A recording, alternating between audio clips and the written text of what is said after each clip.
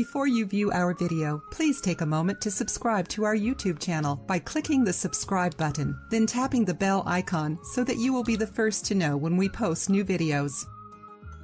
You know those little white spots some people get around their eyes? It is a rash called Milia that's normally mistaken for zits or blackheads. These little cysts are small and have a white or yellow coloring. As opposed to zits and blackheads, Milia is hard and cannot be squeezed due to the keratin inside them. It's very common in newborn babies, but it can affect people of all ages.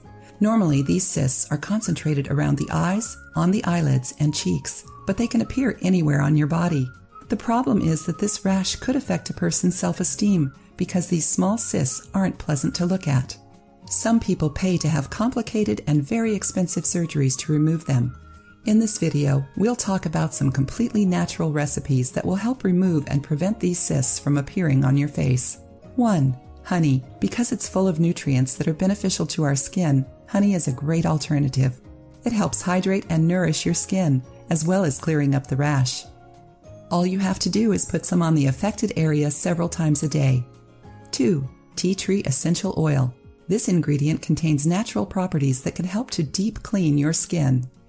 Apply the tea tree oil on the affected area every night before you go to bed. The next day, wash the area as normal.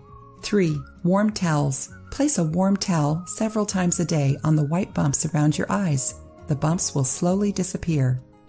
4. Cornstarch and apple cider vinegar. Make a paste with these two ingredients and let it sit on the affected area for 30 minutes. Once you've done that, wash the area with soap and water. The rash will disappear within a few days. 5. Sugar, olive oil, and lemon. This is probably one of the best recipes to get rid of Milia. Juice 1 lemon, mix it with 2 tablespoons of sugar and a little bit of olive oil. Once this is done, apply the natural remedy for 15 to 20 minutes, then rinse it off. This treatment should be done once a day and always at night. On the next day, you should avoid exposure to the sun. If you liked the video, give it a thumbs up and share it with your friends. For more recipes and tips, subscribe to the channel.